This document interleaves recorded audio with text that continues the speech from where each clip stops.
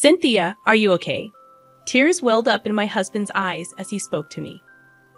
I had suddenly developed severe stomach pain right after eating the beef stew made by Olivia and was rushed to the hospital. In the hospital room, my husband showed me a video. What is this? Upon seeing the video and understanding the situation, I immediately felt an overwhelming nausea and covered my mouth with both hands. This is absolutely unforgivable. The video clearly showed Olivia moving in and out of the toilet while cooking. I am Cynthia, a 25-year-old office worker.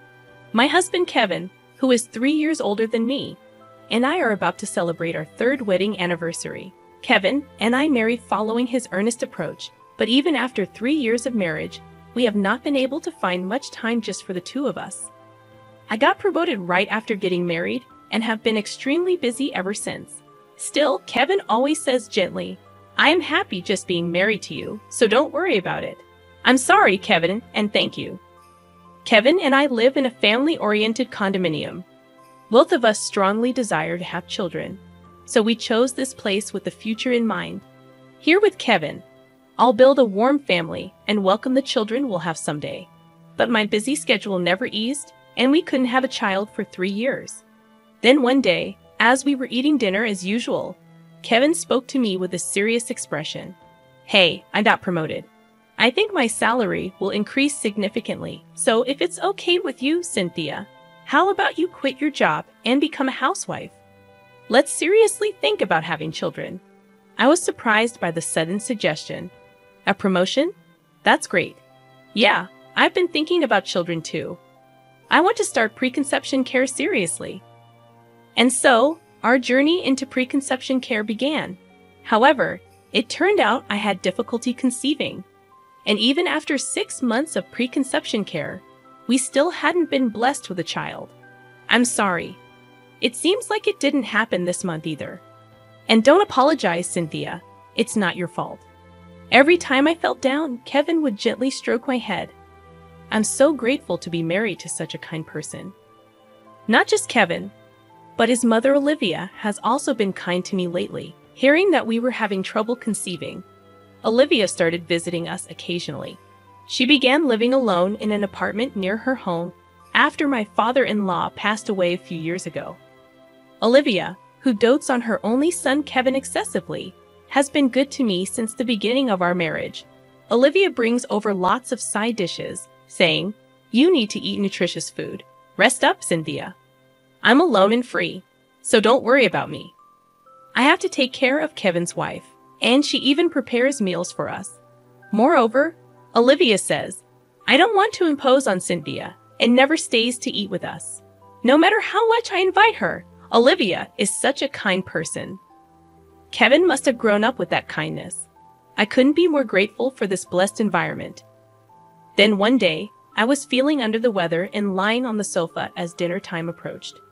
Olivia, having heard about it from Kevin, came over with a worried look, bringing dinner she had prepared. Cynthia, are you okay? This is fried chicken I just made. Kevin hasn't come home from work yet, but I thought I'd bring it over early so you can eat it while it's hot. Wow, really? Thank you. Won't you be with me, Olivia? When I invited her, Olivia shook her head. I already ate at home. I'll go back now, she said and left quickly. I'm happy she's considerate, but I wish we could have a meal together. Maybe I should invite her more frequently next time. While pondering this, I took a bite of the fried chicken Olivia had brought. Instantly, ouch! What I felt was a sharp pain in my cheek, and I let out a small cry.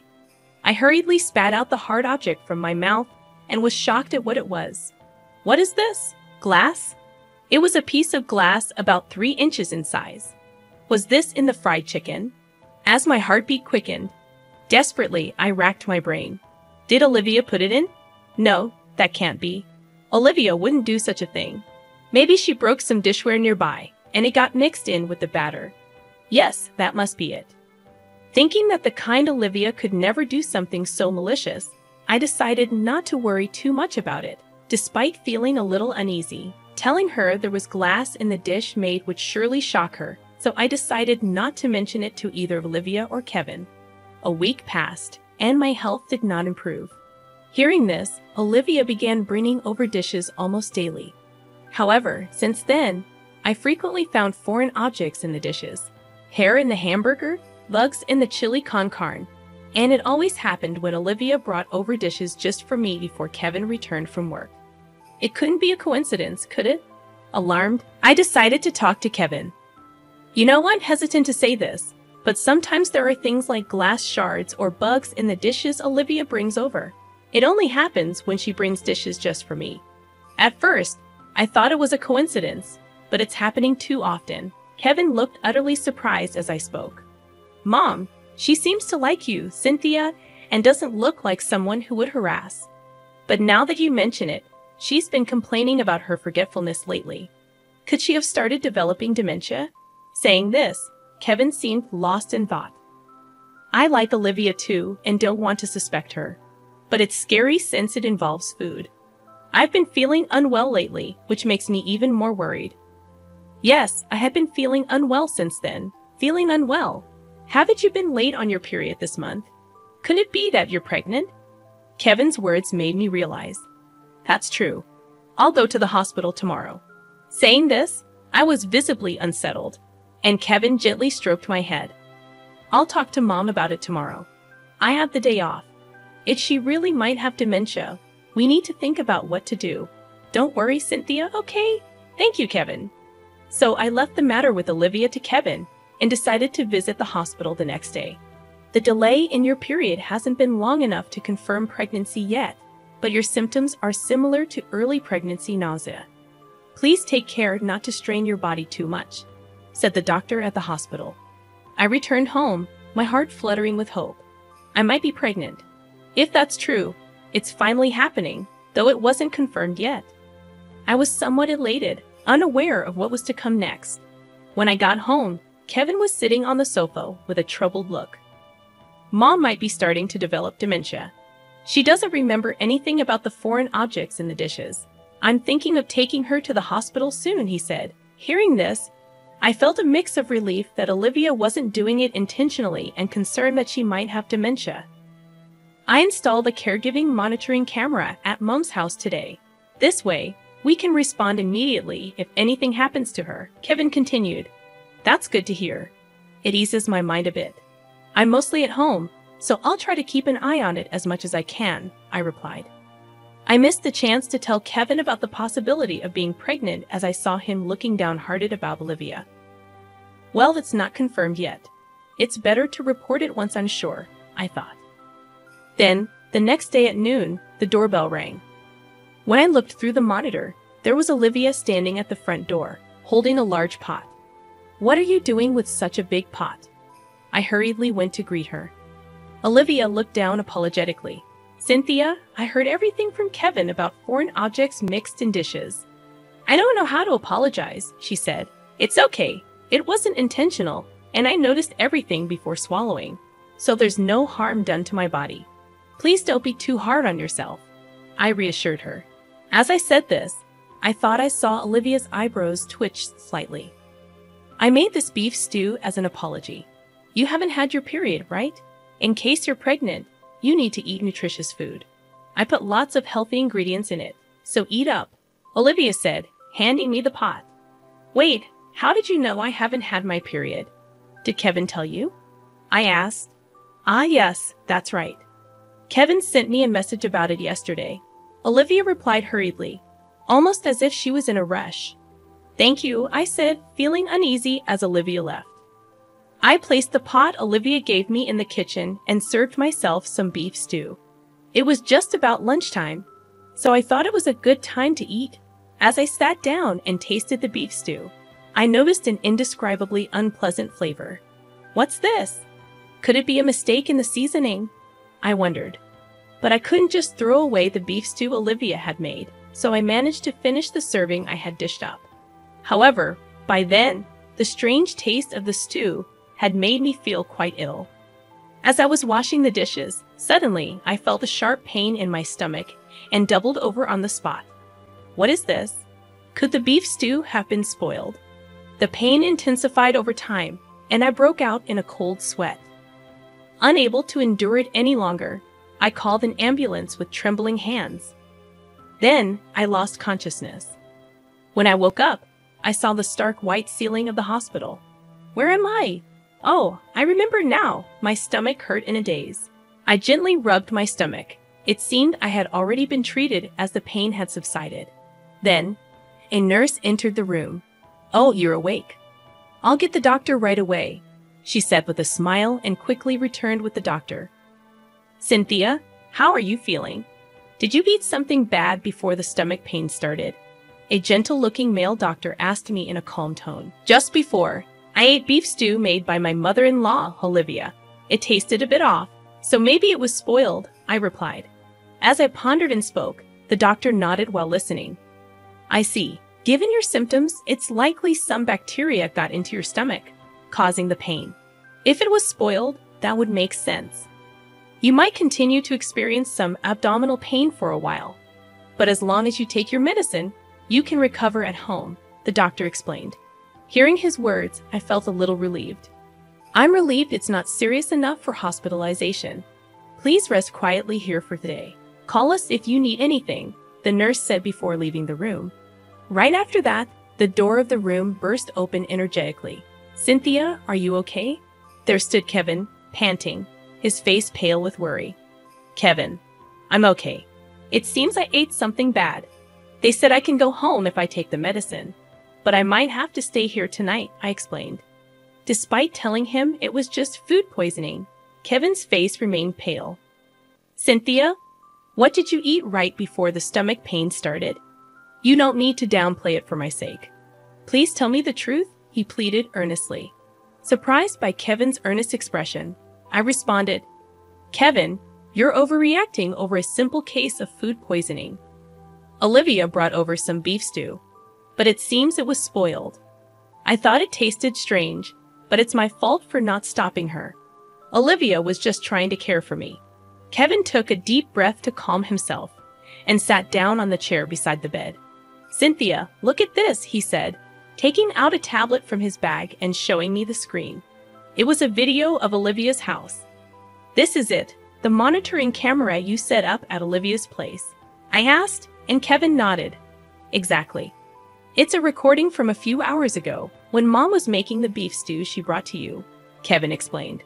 Sure enough, Olivia was seen in her kitchen preparing beef stew. There was nothing unusual at first glance. After finishing, Olivia untied her apron and went into the bathroom. "Kevin, what is this supposed to mean?" I asked, bewildered. Just as I was about to ask, what appeared next on the screen left me speechless. Olivia came back from the bathroom holding a plastic container, then went back into the bathroom again. A few minutes later, she emerged and poured the contents of the container into the stew pot. So the beef stew had Olivia's waste mixed into it. No, can it be? I felt a sudden surge of nausea and covered my mouth with both hands. My heart raced with disgust, and I couldn't stop trembling. On the screen, Olivia was mixing something while stirring the pot with a ladle. I listened closely to her words and froze in horror. Won't allow a child. "I won't let anyone take Kevin away from me," Olivia muttered with a fierce expression. I was too terrified to speak, only able to shiver. Kevin held me tightly. "I'm sorry, Cynthia. I know this is shocking. When I heard you were staying in the hospital, I went home to get some things and saw Mom's pot in our kitchen. I feared she might have put something strange in it again. When I checked the camera footage, this is what I found." Kevin spoke in a quivering voice. "This can't be brushed off as forgetfulness. It's clearly malicious," I whispered, and Kevin apologized deeply. "I'm so sorry, Cynthia. I understand if you want a divorce after this."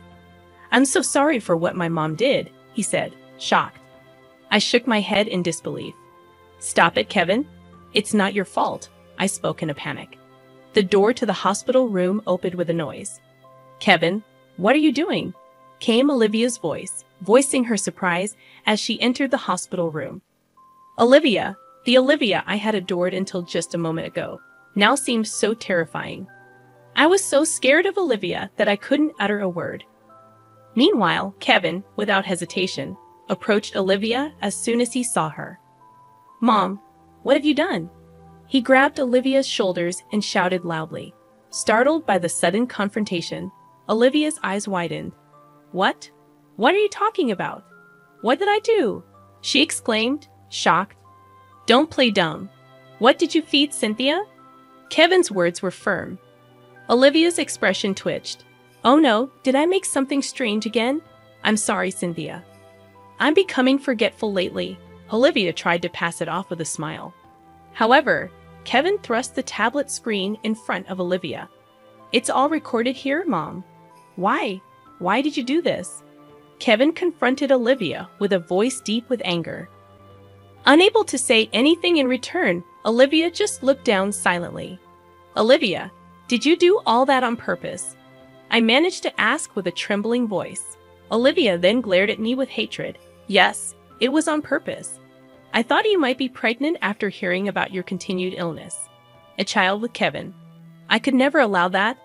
Olivia's face was filled with malice, but I didn't back down. After being so kind to me all this time, why suddenly? If I did something wrong, please tell me, I said, gripping the sheets tightly. Olivia sneered at my desperate expression. Oh, Cynthia, I never liked you. I resented you for taking away my precious only son, but I had to be kind to avoid being disliked by Kevin. Olivia's words sent chills down my spine. But enough was enough. I had always believed in Olivia. I loved her, convinced she wasn't the kind of person to be malicious. But now enough is enough. I felt something inside me go cold. Olivia's revelation shook me to my core. Kevin seemed too drained to be angry anymore. I addressed Olivia with a cold voice, cutting through the air with sternness. Olivia, what you did is a crime. Deliberately contaminating food and planting a listening device in someone's house. Once I recover, I will pursue legal action. Don't think you can get away with this, I declared, surprisingly calm amidst the turmoil of emotions. The anger and fear towards Olivia, the sadness of being betrayed, it all seemed irrelevant now. I feel nothing towards you anymore. Right now, all I want is to be away from someone like you as soon as possible. I will hire a lawyer, so communicate through them from now on, I continued, unmoved by Olivia's shocked expression. Wait a minute, a crime? Am I going to be arrested? It's ridiculous to sue me for this. What do you mean? Olivia's eyes widened in disbelief, trying to downplay her actions. Your actions have caused real harm to my body. There's evidence. Don't think you can talk your way out of it, I asserted firmly. As I spoke, Olivia grabbed Kevin's hand, trembling. That's it, his true nature. She's the kind of woman who bullies an old lady. Scary, isn't it? I did everything thinking of you, Kevin. You understand, don't you? Olivia appealed with a seemingly gentle smile, but Kevin's response was firm. What are you talking about? The scary one is you, Mom. And what you did wasn't for me. It was all for yourself. You hurt someone important to me for your own sake. I never want to have anything to do with you again. Let's cut ties, Kevin said, shaking off Olivia's hand decisively. Kevin, I'm sorry. It was all my fault, please. I have no one but you, Olivia cried out, banging on the door in the hallway. Soon, security came due to the commotion and took Olivia away. Afterwards, my health quickly recovered, and I was able to return home safely upon discharge. We submitted the camera footage to the police, and an investigation began immediately. The listening devices in our house were found, leading to Olivia's swift arrest. Rejected by Kevin, Olivia seemed to have suffered a mental breakdown, crying and wailing during the investigation. I did nothing wrong. It's her fault for trying to take Kevin away, Olivia shouted, lashing out at the officers. Demanding compensation from Olivia, we made her pay a lump sum to cover the damages.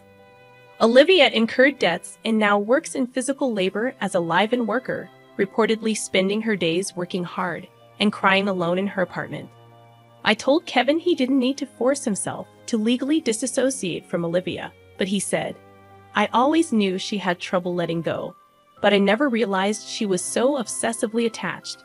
Now that I know Mom's true nature, I'm afraid to remain in a parent-child relationship with her. He immediately proceeded with the disownement process.